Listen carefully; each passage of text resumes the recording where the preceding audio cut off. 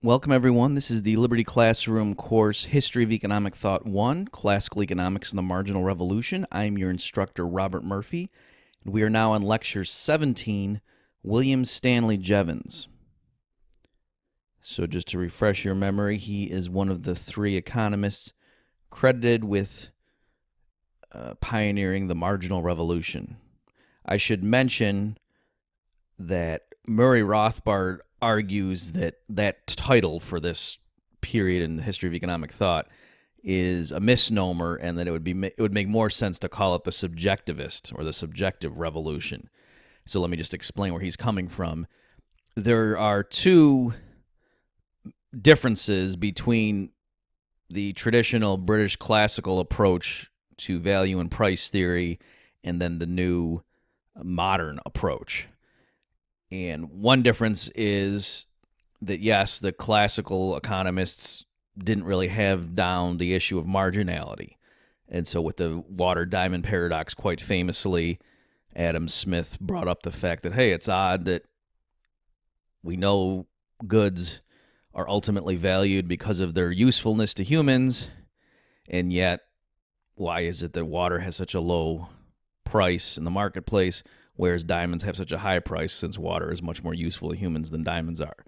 And so, yep, the way you solve that in a snap with the new approach is to think on the margin. And so that is a major difference, and that's why it actually ended up being called the marginal revolution. However, Rothbard points out that, especially through the lens of Karl Menger's work, which is acknowledged by everyone to be one of the three goalposts of the marginal revolution, another huge difference is that now, with the modern approach, we explain value not in terms of objective things about the empirical world, such as how much money did you spend making this item, or how many labor hours went into it, which are objectively measurable things. Instead, Rothbard points out, what we're doing now is we're getting inside the minds of individuals. That's the starting point of modern value theory. It has to do with marginal utility. So it's not just the marginal part of that phrase, but it's the utility part. We're realizing that, oh, it's not anything intrinsic about commodities themselves that has to do with value.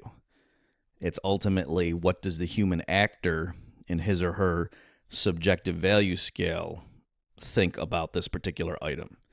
And so that's why Rothbard thinks that really, when you want to talk about something being revolutionary, that's what was so new, was the focus now on the human mind and valuation occurring in the mind, as opposed to thinking, oh, gee, if goods out there are trading, if this good's twice as expensive as that good, there must be some quality about it that's twice as big.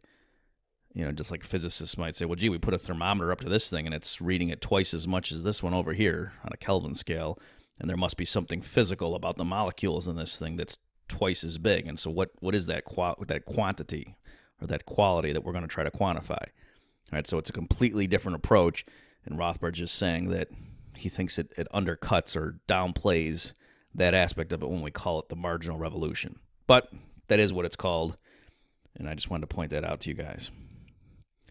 Okay, so William Stanley Jevons, 1835 to 1882. Some biographical remarks. He was born in Liverpool in England. He was studying chemistry and botany at the University College, which is in London. Then his father had a bankruptcy, and Jevons ended up having to go and spend 5 years as an assayer at a mint in Sydney, Australia, just because of financial concerns. He eventually returns, finishes his studies, becomes huge in economic circles because of his path-breaking work. He gets a chair in political economy at University College. Unfortunately, he died at 46. He drowned while he was swimming. Some of his major works: A General Mathematical Theory of Political Economy in 1862, The Coal Question, 1865. We're going to talk a little bit more about that in this lecture. Elementary Lessons on Logic, 1870. The Theory of Political Economy, 1871. So that's the one that gets him in with the other two, Menger and Walras, as co-discoverers of the marginal subjective approach to value and price. And another one that people talk about a lot is The State in Relation to Labor, 1882. I'm not going to dwell on it in this lecture, and I don't think I have a lot in the notes for this lecture. I have excerpts both from the Cole question and from the Theory of Political Economy. And I just want to point out that there aren't any mathematical, there's no equations or any diagrams that look particularly mathematical in the notes from the Theory of Political Economy that I put in for you guys. So I just want to make sure you understand that stuff is in there. And that's also why I included this General Mathematical Theory of Political Economy, 1862, in the list of the works, to make sure you guys realize that Jevons is one of the early apostles, I guess would be the word, or proponents of using math in economics.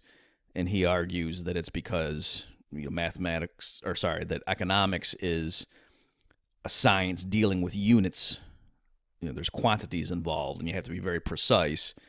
And in his opinion, therefore, that's why it's appropriate to use math and not just algebra, but calculus.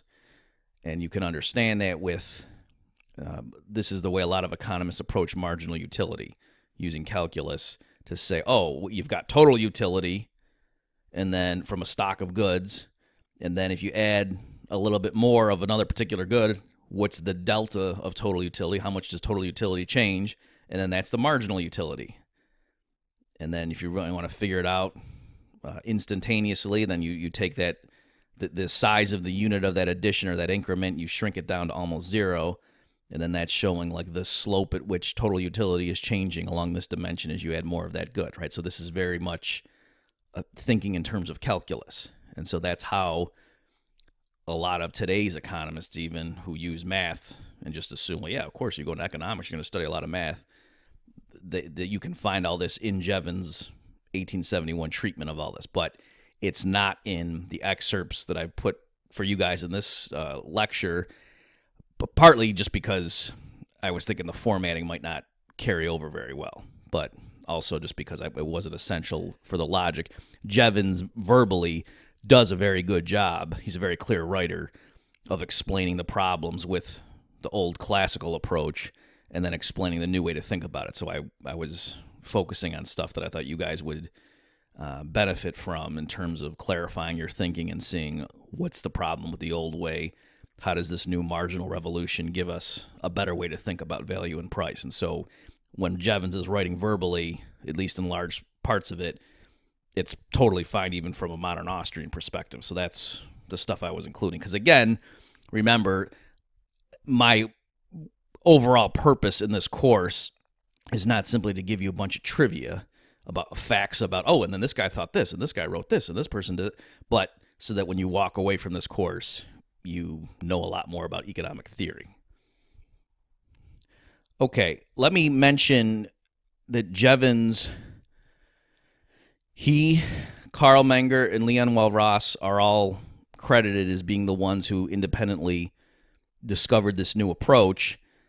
But if you had to pick one of them to say who had precedence, who did it first, it would have to go to Jevons, that he, in 1862, outlined the framework that he was working on in a public lecture. So, that's in terms of who told the world about this first of these three, it would be Jevons. But even having said that, I just want to, again, stress, when it comes to the history of ideas, it's almost never the case that you find somebody and say, this is the first person who ever had anything remotely close to this thought. That you can always find precursors. And the same thing here, that there were other economists. After these three published their work, then economists were looking back and saying, oh, wait, so-and-so a few years earlier had written this, and that kind of anticipates what these guys said. So there's that kind of thing, too, that people didn't recognize the genius germs that were located in some of the previous stuff. And it wasn't until Jevons, Menger, and Walras really smacked everyone upside the head and said, hey, this is the way to think about it, and people said, yeah, these guys are right, that then you could see, oh, there were others saying similar things back in the day. Again, let me just point out, don't get confused. In these lectures and even in some of my notes, I'm going to be leading you to believe that these early writers in the early 1870s were using the phrase marginal utility. They weren't. All right. From our vantage point, we're going to say, oh, yeah, what they mean there is marginal utility, what we now call that. But they use different phrases. All right. So Jevons called it degree of utility or final degree of utility. All right. So he didn't use the phrase marginal utility. And it was, of the major economists we're going to be looking at, it wasn't until Wieser, who was like a disciple of Karl Menger, that actually started using the phrase marginal utility. I mean, he didn't write in English, but you get what I'm saying. Okay, let me spend a bit here now on what's called the coal question. So this is a very famous work that Jevons authored that doesn't directly have anything to do with the marginal revolution. So it opens up, he says, day by day it becomes more evident that the coal we happily possess in excellent quality and abundance is the mainspring of modern material civilization. So it's interesting. The analogies between coal in Jevons' time and oil in the 20th century, it's amazing just how much that back then Jevons was taking it for granted that, the British Empire, was a powerhouse that totally depended on not just their institutions, the rule of law, limited government, freedom of the press, and so forth, property rights, but also that they had these abundant supplies of coal, and that was what helped fuel their civilization. But he's saying, there's only so much of it. And he goes through in the book, and it's a well done book that it's very scholarly. He goes out and gets the best estimates of coal and surveys experts who really know what they're talking about. And he also recognizes that it's not correct, if you understand economics, to say, we're going to run out of coal by X date. And the same thing, too, when it comes to oil. In our time, if people sometimes worry about peak oil or this, that, and the other thing, it's very naive if somebody says, hey, are we going to run out of oil? That's not the issue. The issue is it going to come to be true that because the available quantities of oil that we can extract economically, is that equation going to shift such that it's going to become prohibitively expensive to bring additional barrels of crude to market, so that the price of gasoline is going to skyrocket and people are going to realize, oh wow, I don't even want to drive to the store in my car if it's powered by gasoline because it's $18 a gallon or something, right? So the point is, it's not that every last drop of crude oil that humans know about would disappear, and then we'd say, oh man, we ran out of oil, now we're in trouble. It's that as the end approached, people would see that, speculators would go into futures markets, bid up the price of crude oil, and so it become prohibitively expensive. All right, so if your lifestyle was based on cheap oil, then that would come to an end. It's not whether oil would run out per se. So Jevons recognized that in this book. So what he was just arguing, he was warning his fellows that, hey, let's prepare for the fact that at some point, because coal is a finite resource and our consumption of it keeps increasing, that we're going to have to keep digging deeper and deeper and spend more and more other resources trying to extract additional quantities of coal. And so this relatively abundant energy source that's right now fueling our civilization is not going to be here forever. So that was the tenor of his book. So it's interesting at the end when he's trying to step back now and say, okay, so what sort of conclusions do we draw from all this? And I have all this in the excerpts for you guys, but I don't want you to take away the wrong message. So at one point he says this, and I'm coming in mid-sentence. Will it not appear evident soon after the final adoption of free trade principles that our own resources are just those to which such principles ought to be applied last and most cautiously? To part and trade with the surplus yearly interest of the soil may be unalloyed gain, but to disperse so lavishly the cream of our mineral wealth is to be spendthrifts of our capital, to part with that which will never come back. Okay, so here, I don't want you to get confused.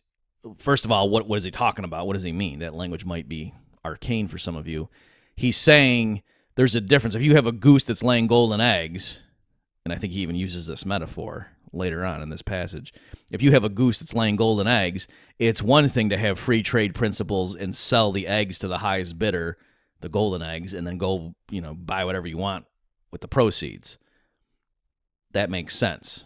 And you can enhance your standard of living that way, rather than saying, oh, I'm going to keep the eggs for myself and then, make my own clothes or whatever. But he said it's different to say, wait a minute, why don't I just sell the goose to the highest bidder and then do something that way? That's not as obvious, right? So that's what he's getting at there, that free trade, because remember, he's writing in a time when we're in the golden era of free trade as ushered in by the work of the economists. His forerunners, Adam Smith and David Ricardo and so forth, and Richard Cobden, more in terms of agitation and being a public disseminator of these views of the economists, and of course the work of Bastiat in France and others, having largely free trade at this period. And that's great. And Jevons is saying here, now you might think, after all the stuff I've just gone through, that yeah, free trade is great when it comes to agriculture, the corn, we get rid of the corn laws, those are silly. But that's because the soil, it's not like we're selling the soil off to foreigners. We're just selling the annual produce of the soil. That keeps replenishing itself. Whereas if we dig up our coal and ship it abroad, that's not so obvious that that's a smart thing to do. Because now that's a ton of coal we're never going to have again. It's not like our mines annually just keep reproducing the coal and keep shooting it out indefinitely. So that's what he's getting at there. But I want to stress here, he's just being rhetorical. He's developing this line of thought saying, now you might think this, but then he says, on the other hand, it's hard to, I'm paraphrasing now, it's hard to just come in and piecemeal handicap industrial growth. Right? So even though in this book I have now shown you some alarming statistics and developed trains of thought to let us know we can't keep this up forever, that something's going to give, it's not obvious that therefore we ought to hamper the growth of industry and pass all sorts of restrictions regulating the mining and selling of coal, because he argues that all that's going to do is push back the inevitable crisis point. So he says that we have to we do have to choose whether we're going to live it up and be great and just a shining beacon to the world in terms of our excellent legal system and civilization powered by coal, and our best days are still ahead of us, but then the flame will die out pretty quickly, or do we limit ourselves now and have a longer period of mediocrity? So he's saying what I've done in this book is showing us that we can't continue in our state of grandeur forever, but I'm not here telling us that the right thing to do is therefore to handicap ourselves and just live in terms of a mediocrity for somewhat longer, because even there we're still going to run out of coal, or economically coal is still going to become prohibitively expensive. So anyway, that's his conclusion there, where he's just trying to I guess in our terminology, from our vantage point, we'd say even though he had a Malthusian view of exhaustible natural resources, namely coal, he did not derive necessarily what we would consider to be modern environmentalist policy prescriptions as far as the government and what do we do about this fact. Okay, Jevons paradox. In the book, Jevons says that you might think that efficiencies in usage of coal might help us. And he points out, though, that, well, not necessarily, because we've seen examples where when people become more efficient in using coal, right, so exploiting a given quantity of coal more efficiently such that we get more useful human output from it, then that actually increases our appetite for coal because now it's more valuable to us and we want more of it. So in modern times, you see this come up. For example, let's say somebody proposes that the government bump up the CAFE standards, the corporate average fuel economy standards, so that the new cars coming on the market have to get more miles per gallon, and the government's going to do that. And the person says, "Oh, this will help Americans reduce fuel consumption, right? It'll bolster conservation efforts if we make the engines more fuel efficient through government mandate." And so someone might say, "Well, no, you need to go read up on Jevons paradox, because what could happen is that if you're now driving a car that gets better mileage, you might decide to drive more. You might take longer road trips than you did before. Maybe before you would fly somewhere, but now you're going to drive your car. Or maybe before you wouldn't take a trip, period, because the gas bill would be too much. But now, because your car is so fuel efficient, maybe now you do load the kids into the SUV and drive to grandma's house for, summer vacation." And so it's possible, paradoxically, that by making cars more fuel efficient, people end up consuming more gallons of fuel per year. So that's what Jevons paradox is, pointing out that possibility. Okay, he's also famous for what we call sunspot theories. So what Jevons was doing is he thought it was possible that you could explain business crises by analyzing actual sunspots. And so he went and tried to investigate the pattern, or if there were a pattern, between actual sunspots and the price of corn. And so there, at that time, that was plausible. That could have been true because agriculture was such a big component of the economy that maybe variations in solar activity or output could have actual effects on agricultural yields.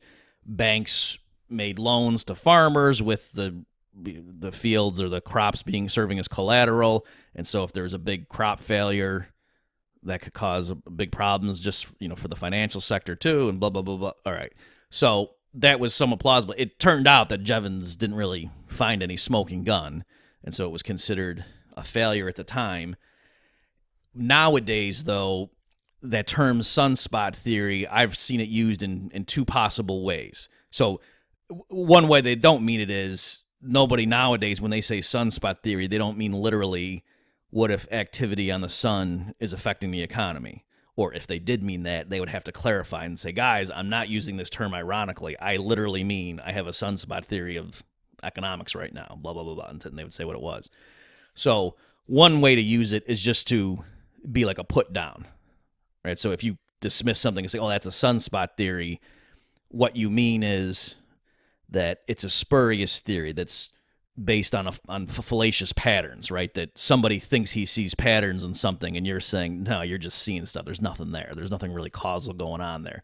That if you saw some pattern for this past event, the stock market crashed because you noticed a drop off in people going to this certain type of nightclub, don't think you've discovered some causal pattern. That's just a fluke.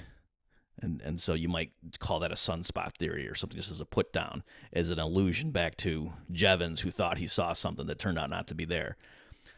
However, there's another way of using it that some economists have been publishing on the possibility that you could have a totally, quote, rational model of the economy where all the agents use Bayes' law and they update information correctly, and they have well-defined utility functions. They maximize their utility correctly given the information they have at the time. Firms maximize profits correctly, blah, blah, blah, general equilibrium, all the bells and whistles. But yet, the way the model's constructed, there's some external random variable that once it has its realization and people see it, they might choose one equilibrium or the other based on that external random variable that doesn't intrinsically affect the fundamentals of the economy in this little model that they've built. And so there you could have real economic results, like stock prices going up or down or what have you, unemployment going up or down, business activity changing based on some external thing that really doesn't directly affect the economy. So there shouldn't be this causal connection, but just because people, given their state of their beliefs and whatever, are primed a certain way, you could have this self-fulfilling prophecy where something happens and it causes real effects in the economy, and everybody correctly thinks that's going to happen, and it does come true. And so you could call that a sunspot theory. Again, in reference back to a whimsical reference to Jevons' original literal sunspot theory. All right, so in that kind of a model, again, it's no individual's doing anything irrational, even though in terms of the system as a whole, it's kind of odd that something that shouldn't have any impact is causing demonstrable impacts in the economy, or at least the economy as built in the little mathematical model of the economist. Okay, let me now just spend some time on, for what this course's purposes is the most relevant thing that Jevons did, and that's his work, of course, in helping to usher in what we now call the marginal revolution. So I've given you some really good excerpts for the course notes for this lecture, so I'm not going to say if you just read one thing, plus I think I've already said that, so I can't say it again, right? But it is, if you're just going to read a few things, you might want to consider reading Jevons' work from his 1871 book that I put in the course notes for this, because he's a very clear writer. He quotes previous economists, especially if you're really an eager beaver, a good student. Go ahead and go to the link I've given you to just read longer passages from his book, because he goes through and quotes a lot of the earlier classical economists and shows, hey, they were close here, but the problem is, and here's a better way to think about it. So it really is good for a history of economics thought course for you to dive into Jevons' work there if you're curious. So one thing that I liked is he's got this passage where he explains really what the benefit of exchange is now from the vantage point of subjective value theory. So he says, it is a most important result of this theory, meaning the theory he's been developing in the book, that the ratio of exchange gives no indication of the real benefit derived from the action of exchange. So many trades are occupied in buying and selling and make their profits by buying low and selling high, that there arises a fallacious tendency to believe that the whole benefit of trade depends upon the differences of prices. It is implied that to pay a high price is worse than doing without the article. All right, so that's beautiful right there. Let me make sure you understand what he's saying. And this kind of ties into Rothbard's point that the real innovation here was the subjective element, not the marginality element. That Jevons is saying, this theory I've been developing now in his 1871 book shows us that, yeah, I've explained how people mentally value things, and now I've been showing how they interact with each other in the marketplace to give rise to objective exchange ratios. So I can explain why one stagecoach trades for 18 horses or whatever. But he says those objective exchange ratios don't by themselves really tell us about the benefit of exchange. And so really the benefit of exchange, it's in your mind. It's subjective. And in particular, when two people voluntarily trade, they both walk away better. So this is me talking now. Let me just make sure you guys get this. If it turns out that one stagecoach trades for 18 horses, you could say the market value of one stagecoach is equal to the market value of 18 horses. But that doesn't mean there's a single person in the economy who thinks one stagecoach has as much value as 18 horses in that respect, right? That really what happens when the owner of the stagecoach trades for the 18 horses, he thinks the 18 horses at that moment, given his value scale, gives him more utility than the stagecoach does. That's why he trades. But at the same time, the other guy on the other side of the trade thinks the stagecoach would give him more utility than those 18 horses. And that's why he trades. All right, so it's a difference in valuation at the margin that motivates trade, even though when we observe, when in equilibrium, if you will, what the exchange ratio is objectively. That's what we mean by market price. And so what Jevons is talking about in this passage too, he's saying there's a lot of businesses who make their living by seeing some commodity at what they think is a low price, buying it, and then either selling it somewhere else or just waiting for prices to rise and then selling it. Right? So if you see a stock that you think, oh, that's undervalued, and you buy it and then the price goes up and you sell it, or you're buying commodities in one spot at a low price and then because you ship them across town where you realize the price is better and you're earning that arbitrage or near arbitrage, you're guessing, you're not certain, then Jevons is saying it's clear how those people are earning a living from that, but don't think that the way you profit from trade per se is, oh, you go find something that's low and buy it and then sell it later for a higher price. That's just one little aspect of how certain people earn income, but trade per se, every voluntary trade makes both parties better off in their minds, and not just because, oh, I'm going to go sell this thing later to somebody else. Okay, and then I will end with Jevons' discussion of price determination. So at one point, he tries to alleviate any confusion, and he boils it down to what's called tabular form. I guess is thinking he's setting it up at a table, and he says, so if you're not looking at this, he writes these as three separate lines, right? So he'll have three statements, and then he has semicolons after the first two. And so he's trying to like set it apart for this. So if you were just scanning through his book, you would see it set apart. So he's drawing attention to this to say these are three principles to summarize how I'm saying we as economists should think about the interaction of cost and production, labor quantity, the supply of goods, and value and price. Okay, so he says, cost of production determines supply, semicolon. Supply determines final degree of utility, semicolon. Final degree of utility determines value. Okay, so again, that's a pretty famous summary that Jevons gives of his system. In the course notes for this lecture, I've given you not just the paragraph or the section that contains this, but also the preceding one and then the one following it. They're pretty short bursts, just so you can see the context. And it's worth reading just to reinforce the distinction between the old classical approach and now this new marginal subjective approach. So let me just spend a few minutes in the time we have left for this lecture talking about that. So Jevons starts out saying, look, the labor theory of value that the classical economists used, it can't even begin to explain the price or the value we assign to non-reproducible items, right? So antique furniture or some painting from a dead master or some old coin. That these things, we value them, we can sell them in the marketplace, prices are determined for them, and yet clearly the labor theory of value has nothing to say about these things.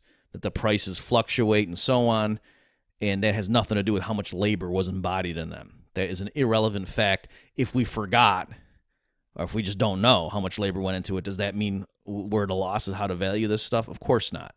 So clearly he's saying the principles of valuation and price determination cannot be exhausted by something like the labor theory of value, because there's this whole class of items to which it's inapplicable.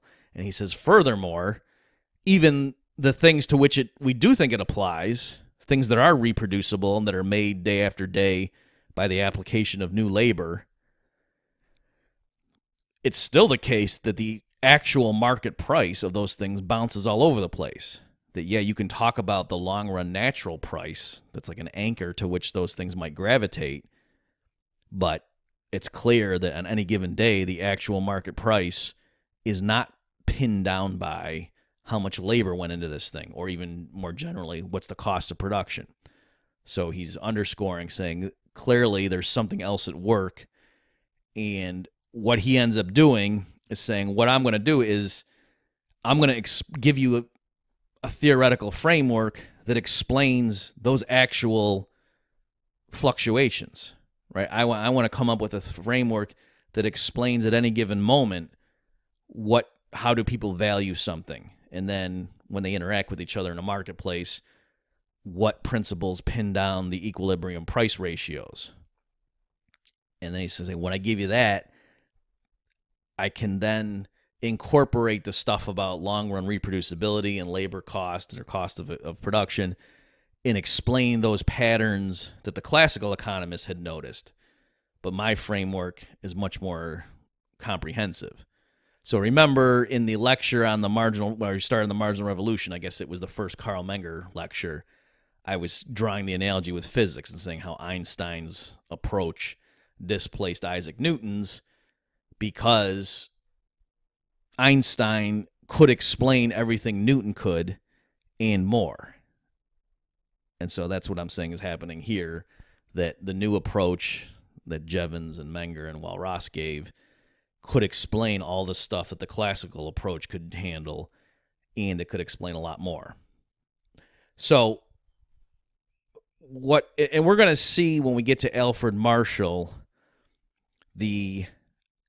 what's considered to be standard view as to the interaction between supply and demand, or what some people might say is the interaction between subjective marginal utility versus objective cost of production, or real resource constraints.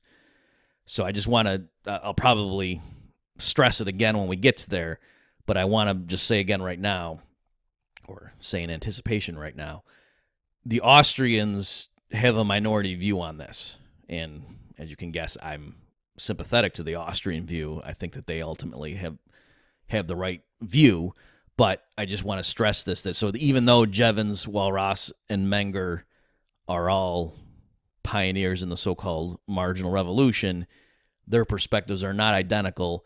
Menger stressed the subjective element more than the other two did, and especially if you look at the treatment like in Alfred Marshall, where he famously says that supply and demand are like twin blades of a scissors, and so you can't really talk about price formation just with one or the other.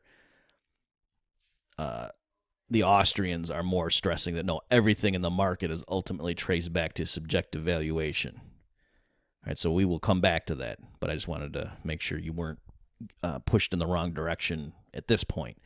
So what I'm talking about right now is Jevons' view, where he says, look, we know the labor theory of value can't be right. At any given moment, if you tell me how many units there are of a particular commodity, and you tell me what the value scale is, the subjective preferences are of an individual who's valuing those units, I can walk through issues of final degree of utility, what we would now call marginal utility, to explain the value placed on any particular unit of that stockpile of the commodity, right? Because it matters. So water has a very low value to us because any particular unit of it doesn't satisfy some end that is really important. If you took that unit of water away, we'd be in trouble. All right, so supply, the amount available, does affect final degree of utility. Okay. Now that's the avenue by which cost of production indirectly influences final degree of utility and ultimately value, and then the prices in the marketplace. All right, so if something costs $100 to produce, and right now there's so much of that thing that, given people's marginal utilities and so on, they assign a very low value to it and they don't pay very much for it, and so the market clearing price is only $80. Well, what's going to happen? Well, the producers are going to stop making so much of it, and then the supply available is going to dwindle eventually. And then because of the lower supply, now given people subjective value scales, the final degree of utility for that item, that commodity, now is going to be higher because there's less of it available. and then that means its value will be higher. That will interact with other people in the economy, so the market clearing price will be higher, and it, that process will continue until the price gets to be about $100. All right, so that's the mechanism by which Jevons can take the wisdom and the patterns that the classical economists had focused on and incorporate that into his system. So he's saying, yeah, it's not that cost of production or labor per se is totally irrelevant, has no influence on price. Of course not. But he thought the problem with the classical school is they thought there was like a direct causal relationship. And again, it depended on which writer you were reading, some of them more so than others. But they just were starting off on the wrong foot. They thought that ultimately when one good was twice as expensive as another good in the market, it must be because there's twice as much of something in that first good. And what was it? Well, a natural thing was to suppose labor power quantified in some way. And that was the wrong thing to do. What you needed to start out with was to realize value is in the mind. And yes, the available quantity of something can affect the marginal utility. And so then when you realize that, oh, okay, and so if cost of production compared to retail price influences how much more that stuff are people going to make and bring to market, now you see the connection. All right, so that's the system Jevons gave us. Let me just read it again. Cost of production determines supply. Supply determines final degree of utility. Final degree of utility determines value. That was Jevons' famous summary of the system he was developing in his very important 1871 book. That's all the time we have for this lecture. I will see you guys next time.